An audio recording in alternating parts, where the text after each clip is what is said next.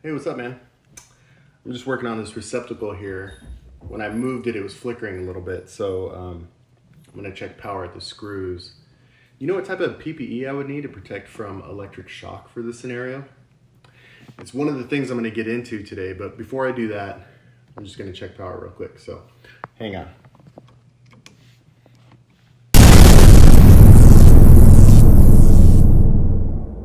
Discovery, go at throttle up.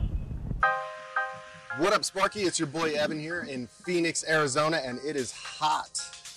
We're gonna do a little safety topic today called restricted approach boundary. Now, hopefully you've seen my previous video called limited approach boundary. If not, go check that one out. In the meantime, we're gonna get into it if you're ready. Are you ready?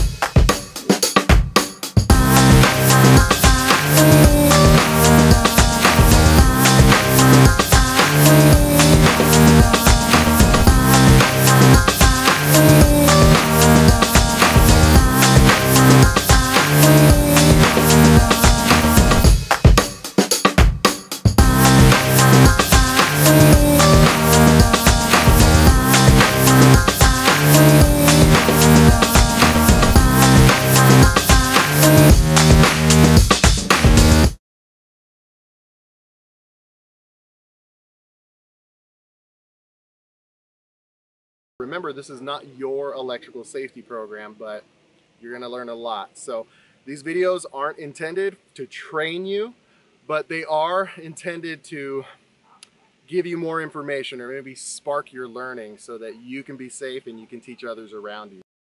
So for the purposes of Sparky EDU, we're just gonna make this very surface level. We're just gonna stick to the table and move on. If you wanna dive deeper with me, go to my page at What Up Sparky and I'll share a little bit more information with you.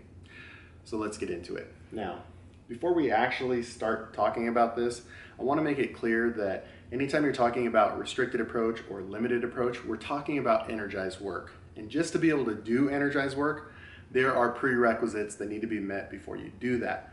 For the sake of this video, we have to assume that all of that has been met and that you are able to and you should be doing this type of work. So that's really the context that we have here. So here's the AC table. Go to row less than 50 volts and over to restricted approach boundary, and you'll see it's not specified. That's interesting to me because it doesn't say not required, it says not specified. We'll dive into that a little bit more over on What Up Sparky, but for right now, it's not specified.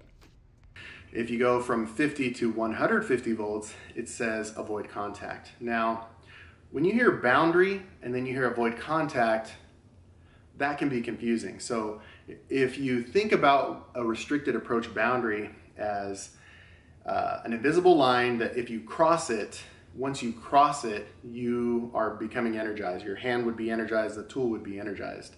At that point, it would make sense that you would have protection on, you'd have a glove on, and then it wouldn't be energized. So just imagine the restricted approach boundary as when you break it, that is the same as being energized. And if you look at it like that, when we talk about the screws on a plug like this, that makes more sense. So I don't need any protection to get my hand right near it, but if I was gonna touch it, duh, you know, you need to have some electric shock protection. But the cool thing is whether it's a plug in a house like this, or let's say you have a flow meter or telemetry devices or anything that you know is just 120 and you're permitted to test that thing or work on it energized, technically if you can avoid contact, you don't need electric shock protection. That's kind of pretty cool if you're qualified. If you can do the work with electric shock protection or some insulated gloves, so do it. Just do it anyway. You're bettering your odds that way, right? My recommendation would be that if something could move or if you could inadvertently fall into it, even a situation like this, I might lose my balance, wear gloves anyway. And that's pretty much it for that. So let's take a look at a residential panel. That's pretty common. Okay, stop.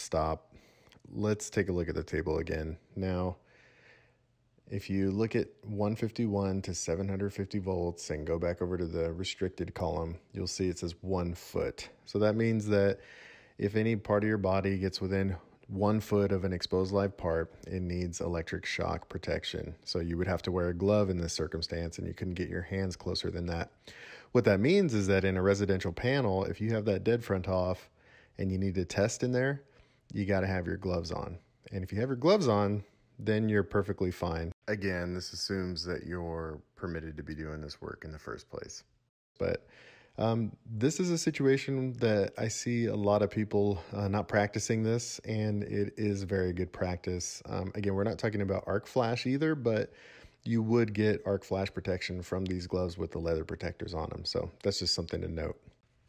Now, the same restricted approach boundary is going to apply in commercial and industrial situations from 151 to 750 volts. So even though it seems different from a residential panel, we're just talking about electric shock again, not arc flash. So the shock factor is the same, if you will. That's it for restricted approach boundary. I hope you've learned something. I want to challenge you to see what your company's best practices are, and maybe you can do even better than the table. Be safe out there. Thanks for watching.